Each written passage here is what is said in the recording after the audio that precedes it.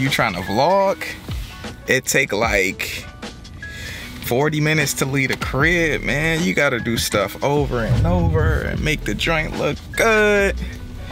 Just try and make it interesting, man. Just try and make it interesting. I'm a little sad, man, because I had that perfect card mount set up for the vlog, but I finally shipped off the giveaway winner stuff, so I'm gonna have to order another card mount. This vlog gonna be a lot more laid back, I guess, if this even comes out. I've been doing a lot of vlogging that just has not amounted to anything, but I got some stuff I want to talk about. I was gonna go to Best Buy and buy one of the new GoPros. I don't know why I never upgrade my GoPro, but the new one has like this super wide field of view, and I thought that that would actually be really good for some of the photography content I want to bring to the channel sometime soon. Y'all know I got the X100V. I've been taking a lot of photos on that, and it's just been making me enjoy taking photos. So I've been wanting to kind of film some of my, I guess, photo walks. But I was like, do I need this? I definitely didn't need it, and I don't even think that it was gonna achieve the look that I was going for. I'm BSing. I'm gonna just go take some photos today for the hell of it and make a video out of it, and whatever comes out of it, comes out of it. I realize that some of the people here on the channel aren't here for that, but honestly, YouTube, right now at its current state, I personally feel is not about trying to appease the current subscribers you have, because the majority of the views that you get from YouTube are from the browse feature anyway, so it really don't matter. I just need to make what I want to make, and if y'all rock with it, that's incredible. If you don't, just check out the next video. But YouTube on its own will find an audience for that sort of content. I enjoy taking pictures. I don't want to suppress any parts of myself that I enjoy doing, so I'm gonna go take photos. It is what it is. And I say all of this because it's gonna be a shift in content over the next couple of months, because like I said, I don't want to shoot music videos. I just am not inspired to shoot music videos. I'm not watching a lot of music video content. So I'm gonna figure out ways to tell compelling stories about what I have going on in my life at the current moment. I wanna give y'all tips on how y'all can build y'all business, social media presence and stuff like that. And I also wanna keep some creativity flowing with photography. Videos still will be in there. I will do music videos if the opportunity arises. I have a trip to LA at the end of the month, which I think I will actually film a music video out there, ironically, but usually in Virginia around this time, it's freezing cold. I'm not inspired to go out and create any music videos. So this year, as I tell myself every year, I'm actually gonna take the season off of shooting music videos. I'm gonna go do some other stuff, and I'll have new experiences and new things to talk about from that.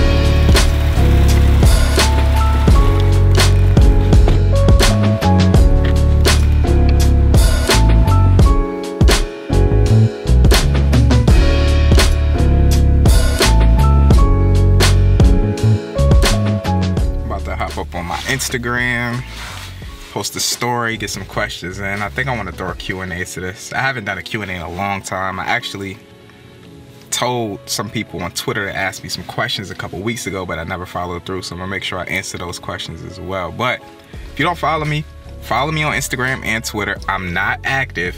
I'm not gonna lie to you and say that you're gonna get a lit feed, but follow me because you get updated on stuff. I do sales every now and then on gear, heavily discounted, and you could be a part of Q&As like this one right here. So I gotta download Instagram though. I don't even keep Instagram on my phone. I don't like the platform. It wastes my time. So that's just me. How y'all feel about Instagram? Y'all keep Instagram on y'all phone? Y'all heavy Instagrammers? Y'all doing reels? What y'all doing? Let me know. I'm always caught in between wanting to be more active on social media and also wanting to live my life. So I tend to like not have it on my phone. I just have to log in again. Yo, I think I'm gonna film a Q&A today. So do me a question. Do me a question. What the hell am I talking about? Yo, I think I'm gonna film a Q&A today. So do me a favor. Ask me any question below. If it's lit enough, I'll answer it in my upcoming YouTube video. That's it. Follow me on Instagram and Twitter though. I want to get more active on Twitter. Instagram, maybe not so much, but go ahead and follow me.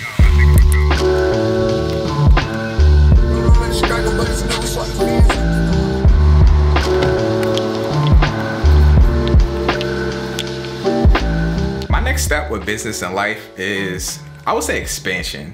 With my content and with my business, I want to eventually venture off into a little bit more of the tech space. I think filmmaking is cool, but filmmaking moves kind of slow.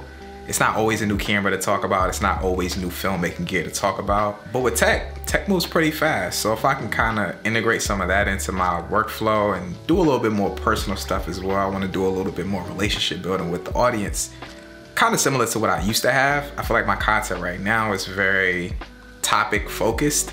So if you clicked on my video and you didn't know me, you would get the information really fast. And I think that that's cool, but I want to, you know, keep the relationship between me and the audience so it's not like a robot just feeding you information. With life, I want to get some sound investments for myself. I make a decent amount of money right now. I just need to invest that money so it can make money on its own. That way, when it's time for this to be over with, I'll be straight. Bro, I am sorry. If anybody has gotten scammed by anyone on Telegram, that's not me. Pay attention to who's commenting in my comment section. Click on the profile. Make sure it has subscribers. Make sure you're actually talking to me. I know a lot of people have went to Telegram and have talked to somebody who claimed that it was me. And not just me, like this is pretty relevant on the whole YouTube platform. So don't get scammed on Telegram. I'm not on Telegram doing any giveaways, and more than likely, whatever YouTuber you're watching is not on Telegram. I think the fastest way to get better as a producer and a director is to get a team. You can't do everything by yourself. When you're working by yourself, you're racing against time because you gotta do the little stuff. You gotta move the lights, you gotta go back to the camera, check the viewfinder, do all these different things. Get you someone who will help you on set, get you someone who knows a little bit about lighting, even get you an editor. These things are gonna make you a better music video producer and a director, man. Just teamwork. You can't do it all by yourself. I realized that if I'm at a low moment where I'm not really feeling like myself, more than likely, I've gotten off track with my routine. Maybe it's me eating a little bit crappier than I should. Maybe it's me not getting enough sleep. Maybe it's me not going to the gym. Maybe I'm just not trying to apply myself creatively. And in these moments, I really just try to get back on track. I think breaks do me really well personally. I don't really force it. I'm not the guy who's gonna go force and make something. If I need a break, I'm gonna take the break, bro. So that's me. I also just sit and kind of reflect on where I wanna go and how far I've come. Those two things usually make me really grateful for the position that I'm currently at. I think the best way to convince a client on a budget increase is to kind of pitch them how much better the video will be. People who aren't into filmmaking tend to think if you get a better camera, it'll look better, but honestly, it's the lighting, and us as filmmakers know that. So you just kind of gotta relate that message to the client. Like, if we get these lights, it will look so much better. And it'll probably do you some good if you give them some examples of music videos that they're trying to achieve a similar look to, or just give them some that you think are dope that are dope because of lighting, and then you could be like, yo, this is fire because of the lighting. We should put a little bit more budget on this. Usually that in itself will help convince them. Yo, it's my boy Valandez. Make sure y'all check out Valandez if you don't know him. But actually, you are a fire YouTuber, bro. I actually do enjoy your content a lot. But for real, my favorite YouTuber right now, probably gonna throw y'all all the way off, is probably DDG. I rocks with DDG, bro. DDG got the most simple content. It's entertainment based. It's nothing about filmmaking. But DDG, probably one of my favorite filmmakers right now. I think Siobhan Salmon, his content's pretty dope too.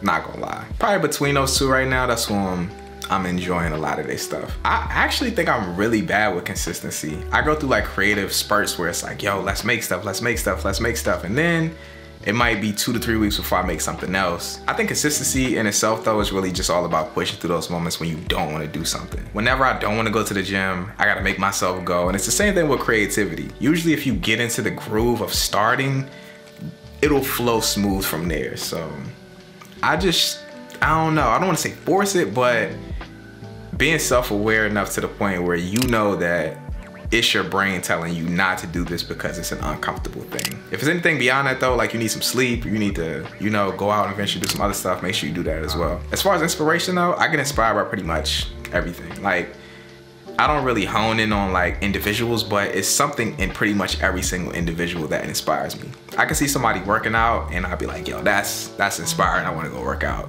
Or I can see somebody who's really into whatever they're into. They could be really in the garden. It's like, yo, I'm inspired by that. I want to be that into what I'm doing. So pretty much everybody inspires me, man. I would say go for more business-oriented clientele. When I was 25, I was thinking about music videos and I was thinking about musicians. And not that musicians aren't good at business, but there are multi-million-dollar businesses that need photography and filmmaking, and those weren't what I was pursuing. So if I was strictly thinking about making a profit, I would venture out and try to market my services to multi-million-dollar companies or even couples who need weddings. You can get into some job offers that don't require as much work as some of the other things that pay you a lot less. I do think that it's possible to make a living primarily from shooting music videos. If you think about it, me for instance, before I got on YouTube, music videos was all that I did. I had to like supplement a little bit with graphic design, but I was pretty much making it off of music videos. And I do think that it's possible, but I think that it requires a lot more work as opposed to doing something else that is within the exact same realm of filmmaking, but might require you to do a lot less work. Corporate interviews, weddings, that sort of stuff like that will probably pay you a lot more money. You probably have to deal with a lot less BS, and it probably would be more enjoyable, honestly. But it is possible though. You could definitely do it. It might require you to do more work, but if you love music videos and you see yourself going far with it, stay consistent with it, try to build up as much clientele as you can, and look for high ticket clients. Honestly, probably the project that we worked on together. I went down to Texas and I shot a behind the scenes for a music video with Epidemic Sound.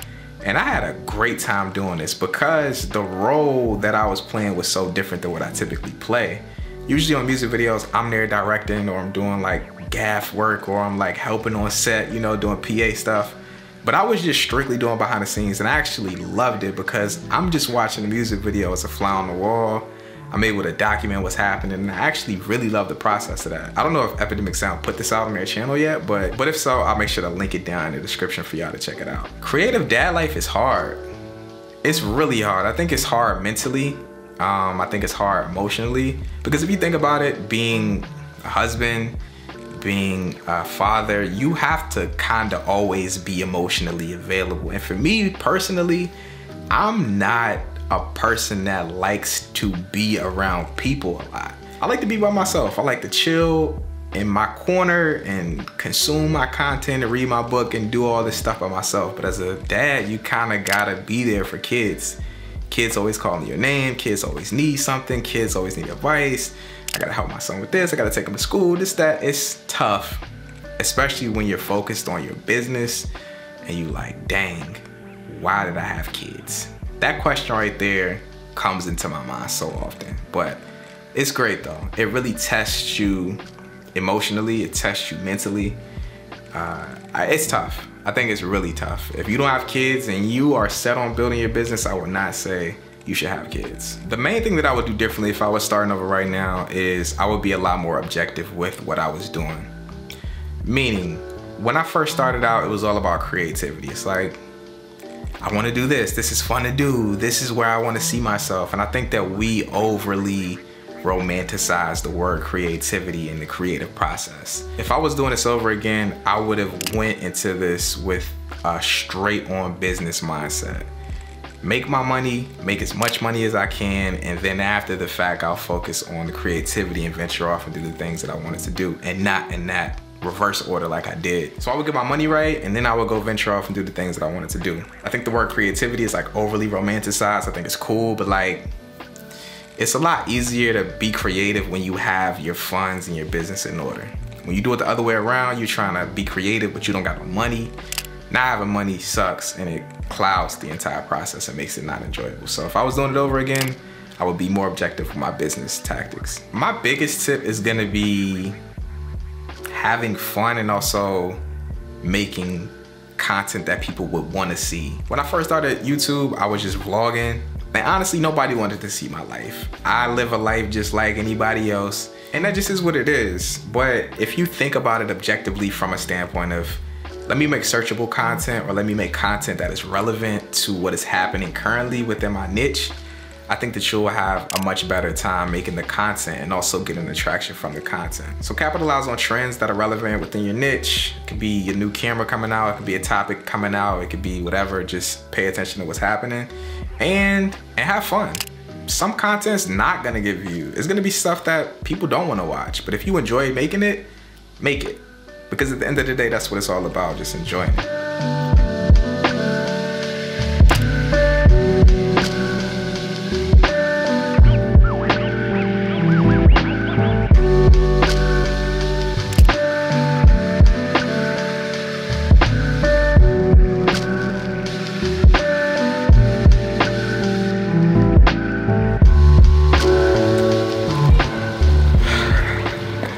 No clue how this turned into a self-portrait vlog, but I didn't really want to take pictures of anything else. All of the aesthetically pleasing scenes that I found look great with a person or a subject in them, man.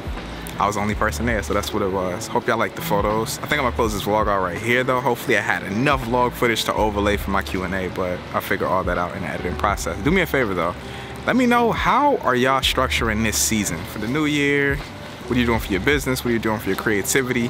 Let me know down in the comment section, because I'm actually really interested to know, and y'all could probably give me some inspiration as well. If you enjoyed it, make sure to drop it a like. But with that being said, I'm out, y'all. Peace.